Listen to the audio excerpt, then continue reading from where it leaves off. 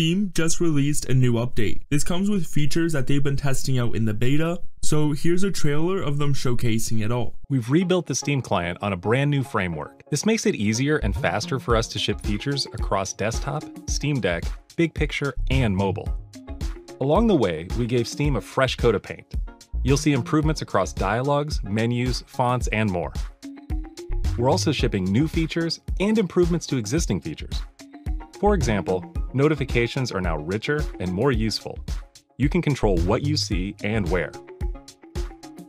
The in-game overlay has been redesigned with new layout options for better personalization. You've got a new game overview panel, an improved web browser, and introducing notes. You can jot down anything you might need to see at a glance.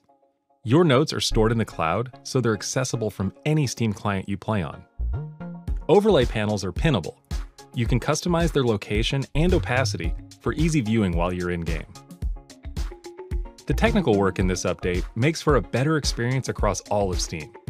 It also enables hardware acceleration for the Mac and Linux versions of Steam, making everything faster and more responsive.